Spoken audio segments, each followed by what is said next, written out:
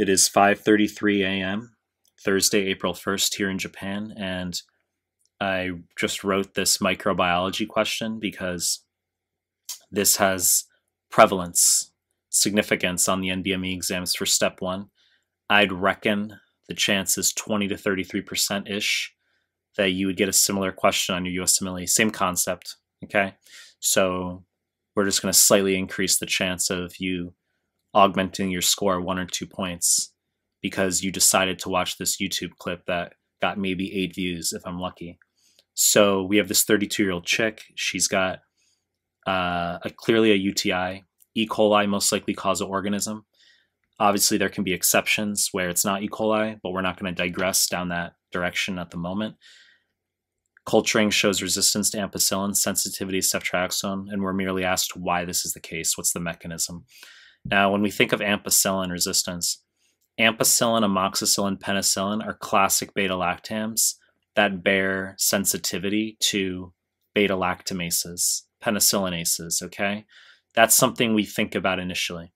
And then we see that there's sensitivity to ceftriaxone. Ceftriaxone is resistant to beta-lactamases. So this is not complicated. The organism is producing a penicillinase or a beta-lactamase. And we look at the answer choices here. Correct answer is D, production of cleavage enzyme. Okay, it's like, ooh, wow, like it's worded slightly differently, but like that, I mean, that's it. Methylation of beta-lactam ring, wrong fucking answer. It's not what the Usmle wants. I just made that up. I'm going to give you some other high yield value here, apart from just giving you that quick answer. Usmle wants you to know that the other time beta-lactamase production will be the answer is when we're dealing with resistance of Staph aureus, not MRSA, okay? It's community staph, MSSA, methicillin-sensitive Staph aureus.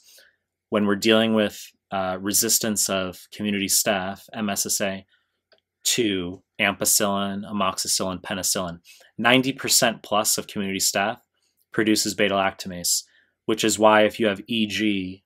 cellulitis, non-bolus or bolus impetigo, you can't give amoxicillin, ampicillin, or penicillin. They're wrong fucking answers, okay? They're not going to work against staph over 90% of the time. So erysipelas, group A strep, strep pyogenes, eclipses Staph aureus. In rare circumstances, penicillin's not a wrong selection as per the literature, but on Usmle, it's the wrong fucking answer, okay? So the point is you never give amoxicillin, penicillin, or ampicillin for skin, because if it's Staph aureus, MSSA, there's likely resistance to it because the organism produces a beta-lactamase. So Usmle likes you to know the resistance mechanism when you go from MSSA to MRSA. This is where students get fucked up. Now, if you know the point already that MSSA produces beta-lactamase, it already makes beta-lactamase. So if it's becoming MRSA, you know that the production of beta-lactamase can't be the answer. It's already doing that. So the answer is altered penicillin binding protein or production of novel penicillin binding protein. Sometimes you'll see PBB2, doesn't matter. Now in the answer choices I wrote here, I have synthesis of novel penicillin binding protein. That would be the answer if the question said, why is staph, why do we have MRSA? Okay, how did it become resistant to methicillin? Okay, and it's the production of a novel penicillin binding protein.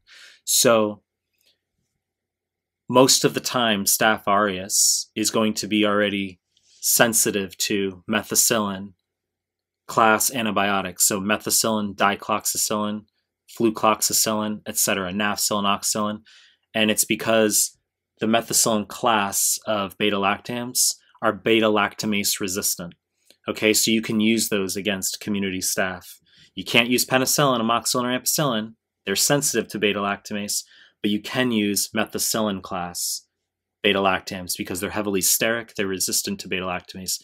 They will work against MSSA. So if someone has a skin infection, cellulitis, non-bolus, or bolus impetigo, or erysipelas, as we mentioned before, you can give dicloxacillin oral, flucloxacillin IV. A lot we can talk about, okay? But I'm just reiterating this because this is good medicine for you to know. So the concise short recapitulation here for Usmle is that if you get a question where they ask about why you have resistance to ampicillin, amoxicillin, or penicillin, but you have sensitivity to a third generation cephalosporin, such as ceftriaxone, or even a fourth generation cephalosporin like cefepime, the answer is production of beta-lactamase, okay? A lot we can talk about. It just depends on how much I want to go off on different tangents. But I'd say one final point is I've also seen in NBME questions where they'll say, why is mycoplasma? Why can you not use amoxicillin against that? And it's because mycoplasma, not mycobacterium, mycoplasma does not have peptidoglycan in its cell wall, okay? So beta-lactams rely on disrupting the cross-linking of the peptidoglycan cell wall, okay, by interacting with penicillin binding proteins. So you can't use beta-lactams to treat mycoplasma. We use classically macrolides like azithromycin, okay, or sometimes tetracyclines like doxy to treat mycoplasma. As I said, a lot we can fucking talk about, right? Why don't we make this a 47-minute meandering clip? So I'm obviously going to make more content. If you liked this, subscribe to my channel. And I appreciate your time. That's it.